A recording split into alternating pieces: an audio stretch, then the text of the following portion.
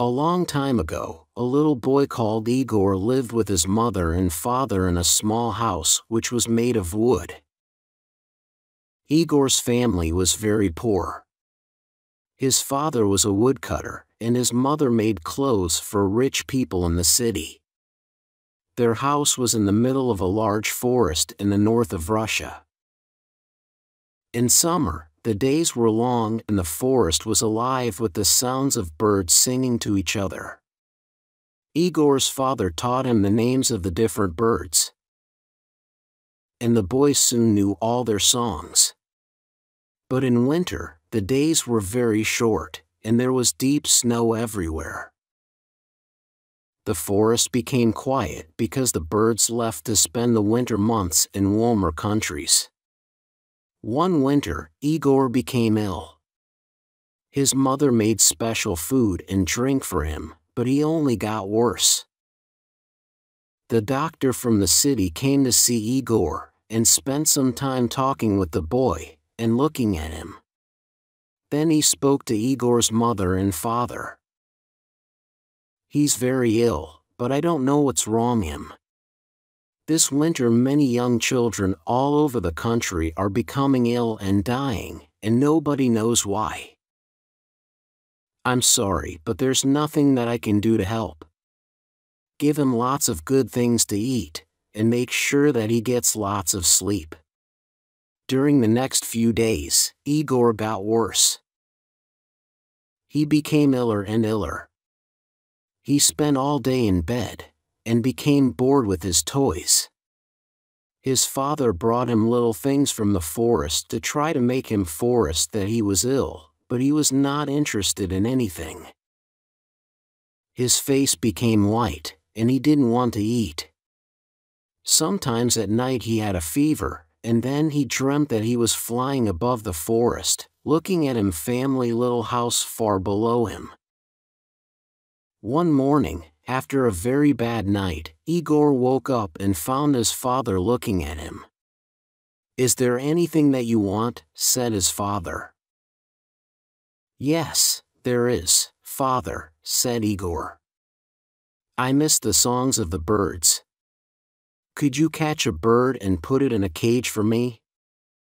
If you put the cage above my bed, I can listen to the birds singing and remember the sounds of the forest." "Of course, little Igor," said his father, smiling. "I'll bring you your bird tomorrow." But he knew that, now it was winter, there were no birds in the forest.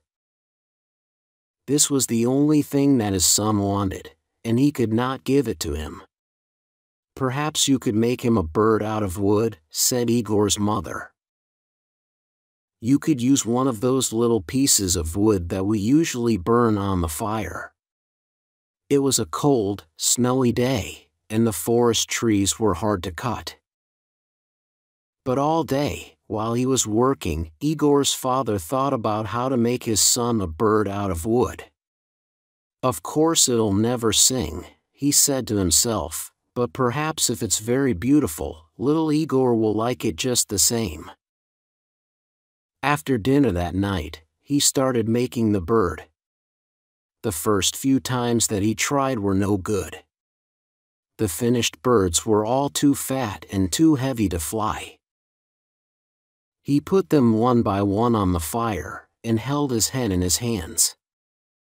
It was now the middle of the night, and outside more snow was falling.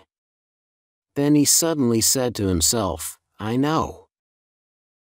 The bird needs to be just 2 pieces of wood. If I cut the wood carefully, the bird can have real feathers." First he took a piece of wood for the head, body and tail.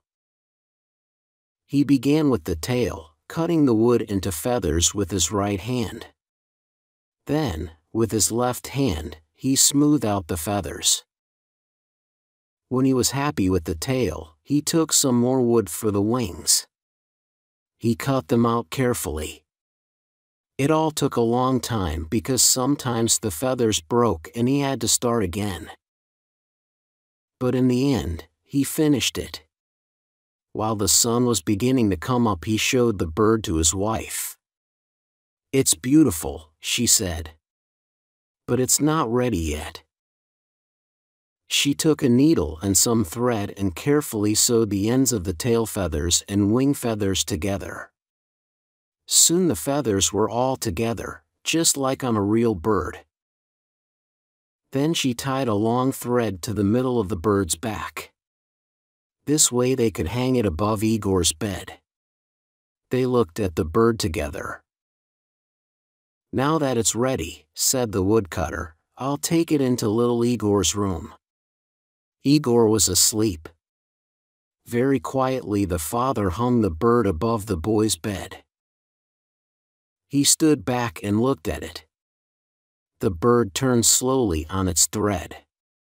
The woodcutter went happily to his bed to rest after his long night's work. Later that morning, he went back into Igor's room. The bird was turning slowly above Igor's head. His son was watching the bird carefully. There was a light in his eyes for the first time in many weeks. "It's beautiful, Father," said Igor. "Thank you. But I've never seen a bird like it before in the forest." "What's it called?" "That's a good question. I'll find out and tell you later." The next morning, when the woodcutter went into his son's room, he found the boy sitting up in bed, trying to touch the bird. The last time that Igor sat up in bed was many weeks ago, he thought. "So what's it called, Father?" the boy asked. "I'm still not sure," his father replied.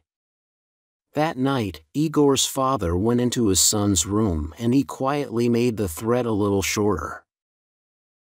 Now the bird was hanging a little higher above Igor's head. 3 days later, he found Igor kneeling on the bed, trying to touch the bird. His hand was very near it. "Have you decided on the name of my bird, Father?" Igor asked. "Not yet, my son. I'll tell you later," his father replied. Again the father went at night into his son's room and put the bird a little higher. 5 days later, Igor was standing on the bed and nearly touching the bird. "Father, help me. I want to make it go round," he said. "Go on trying." "It's not as high as you think," replied his father. "And when will you tell me its name?" "Very soon, my son," replied the father. 7 days later, Igor's father was cutting wood when he heard strange sounds coming from the house. He ran quickly to his son's bedroom. Igor was jumping up and down on his bed, laughing. Above his head the bird was going round very fast. "Look, Father. I touched the bird," shouted Igor happily. "Now, please tell me. What's its name?" "It's called the bird of happiness," his father replied.